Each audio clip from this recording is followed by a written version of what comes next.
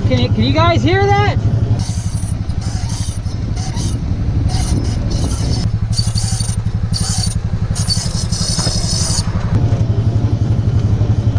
I think Mighty Mouse is talking to me, and I think he's saying it's time for some new brake pads.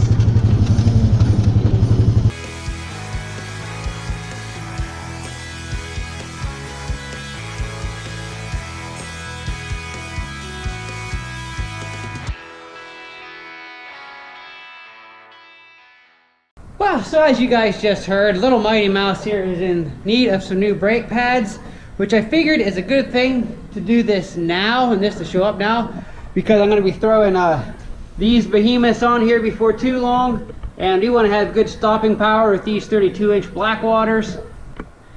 So I say it's high time to put new brake pads on. So these are the original OEM brake pads that came on the machine, the original ones when I bought it. And I believe I am right at 1,600 miles. Let me check here real quick. Let's see here. Just under 1,600 miles. Which I would say that's pretty good life for a machine like this, especially with the mud I tend to get into from time to time.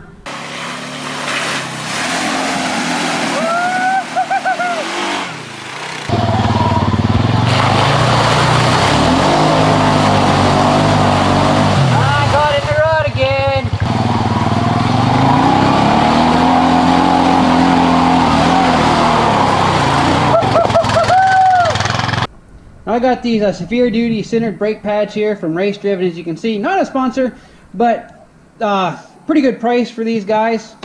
And I did go back and forth between getting a heavy duty centered pair of brake pads or actually going with a set of brass brake pads, which when you're in the mud constantly and you get all that grit in there, brass brake pads will last a long time. However, they do not have the stopping power as you know your more traditional brake pads do, and so I figured with the big old 32s I'm throwing on here, I'm going to play it safe and go with a more traditional kind of brake pad like these centered ones instead of going with the brass ones, because I want to be able to stop.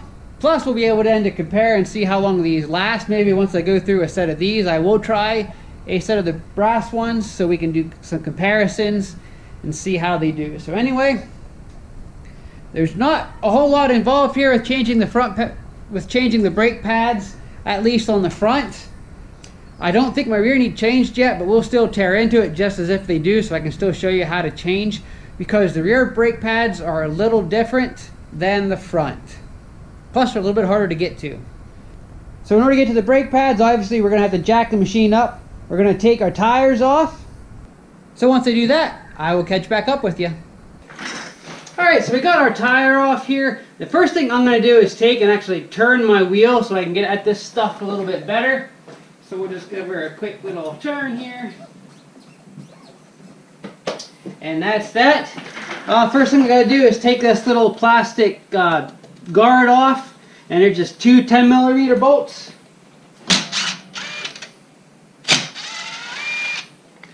And that guy will fall to the ground, your bolts will go flying. There's the other one. And then there are two 17mm bolts here that'll come out to take your brake caliper off.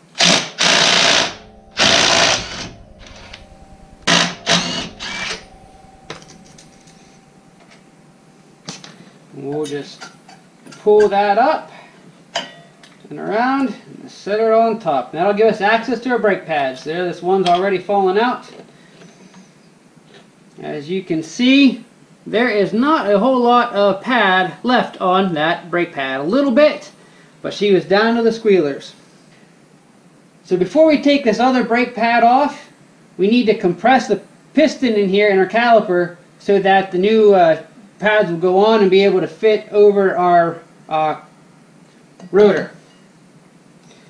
So all we're going to do that is take our small C-clamp,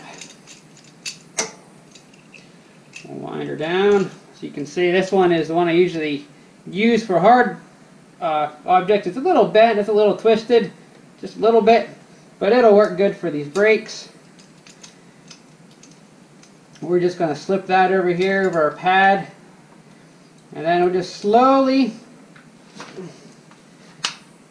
give her some cranks. She'll stay on. It's a problem with it being twisted. Come on, stay on there. And we'll slowly turn that piston, or press that piston back in. So the fronts are just like your typical car, truck brake caliper. They work the same way. You'll see when we get to the rears though, they're a little bit different.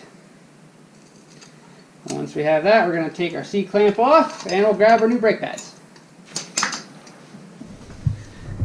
Cute baby attack! Oh, the internet is flooded with cuteness. Smile, Kyla. Hey, smile. No! That was a close save. Well, we know how you feel about being in front of the camera, don't we? As you guys can see, the new pads is quite a bit more pad than the old pads. Obviously, brand new, not so new. 1,600 miles worth of trail and mud, oversized tires. Again, I still don't think that's too awful bad. Now I know guys that are in mud 24/7 when they're riding go through these pads a lot quickly, but like 1,600 miles, I'm not going to complain. These guys aren't that expensive to replace, so I think we're doing pretty good. So now it's simply a matter of slipping in our new pads, which with this little guy here can be tricky. You want to feed that in through first. Line it up how the old one came out.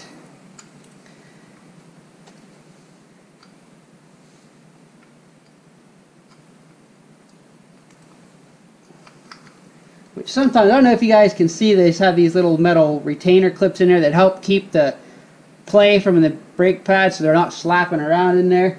Sometimes it can be a little bit of a pain to get these little ears started in there.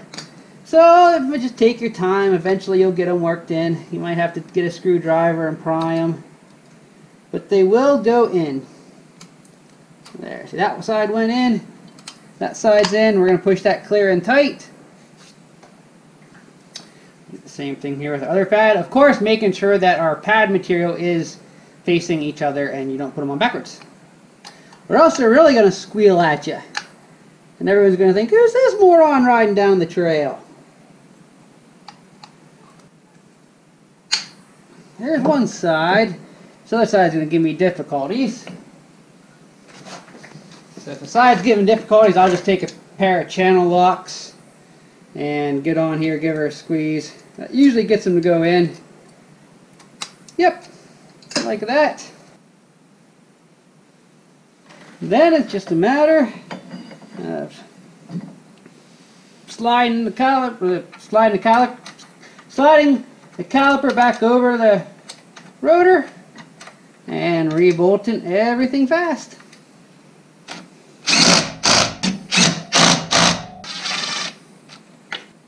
Where's the...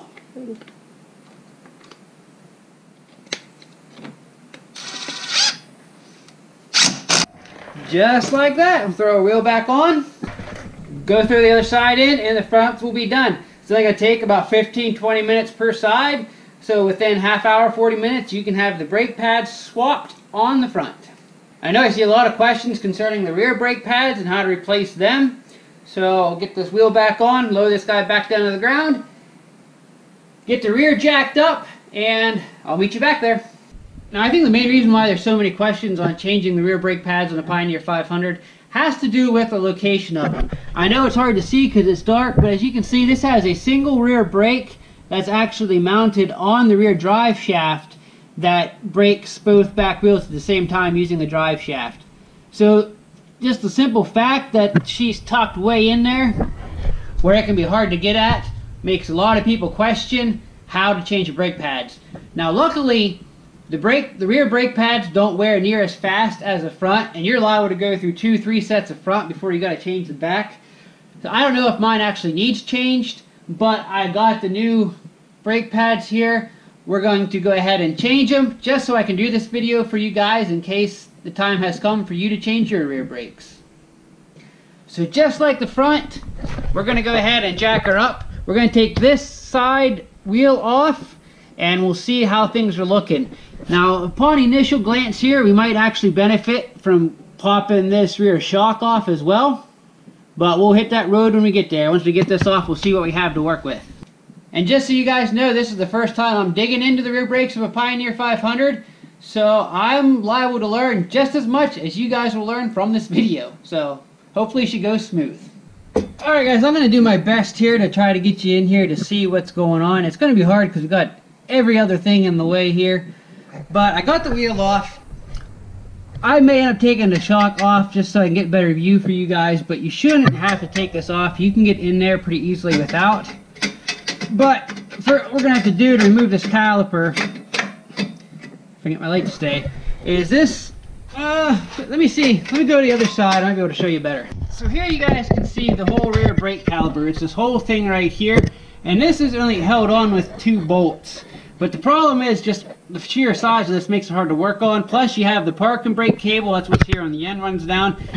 Quick note, make sure you guys have the parking cable or the parking brake off when you're working on this, just to give you a little extra slack. So make sure you block the front wheels if you have this off the ground like I do.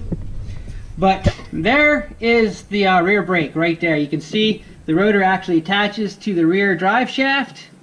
So the first step I'm thinking we're going to have to do is to get the caliper loose. There's a bolt right here and then a bolt right here. These 2 bolts here, which look to be 12 millimeters. This might be, nah, those are 12s. And that should bring this loose, and I'm thinking that we should be able then to pull this out if we got enough slack in our cables and work on it here. Hopefully we don't have to take the battery box or anything out. I don't think we can. Worst case scenario, we got a nice big hole over there on the other side. We can pull the other tire off and reach through from the other side. Like I said, this is my first time tackling these as well. So I'm going to learn just as much as you do, and hopefully through this video and this process of doing this, I'll eliminate all the stuff that doesn't work, so we know the best way that does work to change these. Alright guys, we're getting these bolts out. I wanted to show you here real quick one of the easier ways I found to get these out if you have access to this. As you can see here, I have a swivel head on my 12 millimeter with a nice long extension so I can work at it here from the rear. And that worked on the top one too. And that's a lot easier than trying to fight in here or down here with your ratchet. You can get at it pretty easy that way. So again, I recommend using a nice long extension with a swivel head for removing those bolts. Alright guys, we'll see how this view gets you in there to see. I got them bolts loose. So I'm going to come back over here on the other side now. And this guy should come off.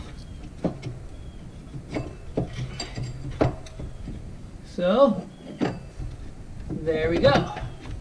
Now, the best thing to do then, I think, would be to come over from this side where I have the camera, and you should be able to work on stuff through that hole fairly easy. I don't know if I can bend it up here. Well, I guess you could do this too. I guess if we were to take the shock off, then we would be able to get at these pretty easy. But I bet you we can do it without taking the shock off. Alright, so I did take this shock loose just to get it out of the way, to give you guys a little better view. You shouldn't have to take it off to replace these. Now one thing about this rear brake is it is different. The piston inside, it's not the kind like we did in the front. You can't take the C-clamp and press it in to take off the slack. This is actually one of the kind that you have to turn. So what we're going to do is pop this bolt out back here, and slide this whole thing back off so we can get at the brake pads easier, and then we'll be able to get to the piston in here and be able to twist that back in. Alright guys, as you can see here, I got this pulled off, and as I told you guys, these rear brake pads aren't even close to needing changed yet. But since I got the new ones, I am going to go ahead and change them so I have all the same kind of pads on all the wheels. Now here you can get a little better view of what I was talking about this being the kind of piston you have to twist. You see how this is kind of got this cross section here? They do make a special tool for that, But I'm thinking I probably have something that I'm going to be able to get in there to turn without stripping this all up. But it will not work just to take a C-clamp and to try to compress it that way. In fact, that'll damage it. You have to get in here and you have to turn this in order to reset that caliper piston back in to allow room for the new brake pads. So, that actually wasn't too awful bad. It's a little more involved than the fronts, but it's easily doable. In order to get this one bolt out here, I did actually throw this back inside here, set it down there, and come in from the other side. That's pretty much the only way I could get into it, and that way I was able to get into it with my little impact back there. So I'm going to go ahead and see if I can find something to twist this back and check back in with you. Alright guys, I actually found this chisel I have actually works quite nicely. Make sure what I did, because you don't want to ruin this rubber seal around in here, and if it's all dirty and muddy, it will want to stick and just twist. So I just sprayed her down with some WD-40 to allow that rubber to slide as we spin. And then we just want to turn her clockwise, excuse me. You want to turn it clockwise to set it in. And again, just be careful of that rubber. You don't want it to twist, and you don't want it to catch and tear, or else you'll get mud and everything else inside the caliper. So we're just going to give this some turns here till we get that back in even. And then we should be good to go. We'll just reassemble everything. Now we're ready to hit the trail again. Alright, we got our brake pads in there, which can kind of be a pain to get everything lined up, but just take your time and they will eventually get to where they need to be. So now we're just going to turn this guy back around, line her up, and find, ouch, hit my head off the shock, and find my bolts, and get this bolted back on.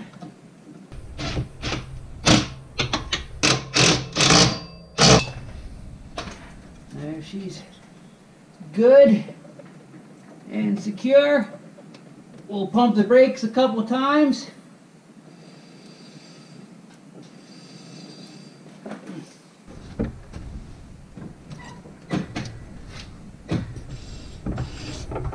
Check that she's working. We'll spin her, hit the brake, and she stops. So we're good.